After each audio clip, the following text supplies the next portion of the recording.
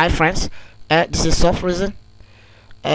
In this lesson, we will be learning how to check the load that is actually acting on the columns, the load that is acting directly on our strip foundations, and also we will be looking at how to print the result calculation sheet for our strip foundation. Okay, and so if you have not subscribed, kindly subscribe. And so let's start. Okay, for us to be able to know the load that this column is actually taking to this foundation, okay, you will have to come to this structural tree panel, okay, and then this view setting of active window, you click on it. Okay, once it comes up, you click on the column plan display, okay, and then you activate axial load. Okay, then you have to select the load. Okay, so we are going to use this one. Okay, this one, you will activate it. Okay, after which you click on, okay, if you want to also see the bend moment that is acting in that direction, you click OK, and then you click on this bending moment. Okay, you check it. Okay, you also check the shear force if you want to see the shear force as well. Okay, you click on it. Okay, and you click on OK. All right, so if you zoom out, if you zoom in, you will notice that this column is carrying a load of 116.1 kilonewton. Okay, the bend moment is 2.6. okay, slash 3.7 kilonewton meter, and the shear force is this. Okay, so during the analysis and design of this strip foundation, you will notice that the load in this area was much heavier than the load in other area. And so if you check this particular column, you will notice that this column is carrying a load of 434.3 kilonewton. Okay, and this one is also carrying a load of 295.8 kilonewton. All right, so this is how you can check the load that is coming to the foundation. Okay, and so the next thing we need to do is we will be looking at our calculation sheet. Okay, we will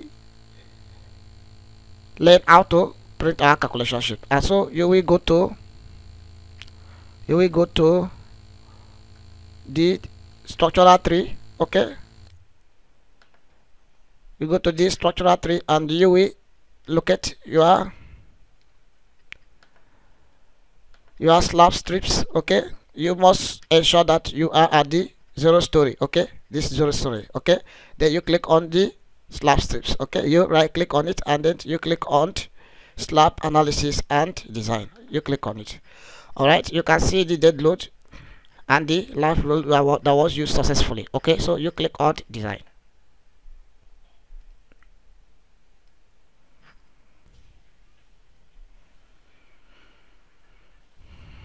All right, so once you have this slab reinforced design. Okay, so this is your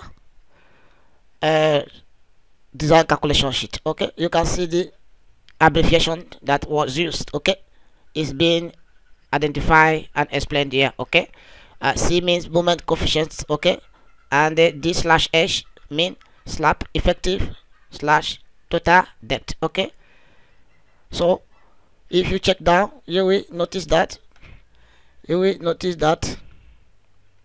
you have your material. Okay, you can see the slab strips in this direction, in the horizontal direction, x1. Okay, story 0. Okay, and it is FE strips. Okay, which was what we used. Okay, and so if you check down, you can see the H, the D. Okay, which is the height and the depth. Okay, these are the area of steel. Okay, area of steel required is 763.2 okay millimeter square. Okay, then area of steel support at the top is 904.7, as in the area of steel required and the area of steel approved. Okay, you have them here, and you can see the still bar. Okay, the top still bar, the top still bar is white wave at spaces 125 top. Okay, bottom yeah, white wave at spaces 125 bottom. So this is your calculation sheet for the strip foundation. Okay, so if you want to print it, you can decide whether you are going to print it in a Microsoft Word, or you want to print it in a PDF. You click on the PDF, and then you can give it a name and send it to the location you want it to be. I want it to be at the desktop, and then I will click on save.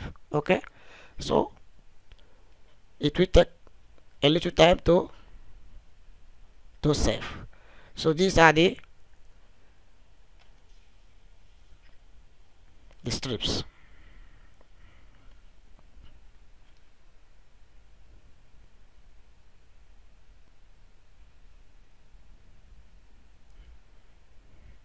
Alright, so you can see it has saved successfully. Okay, so you can now print it out depending on the number of pages you want you attach it to your design work.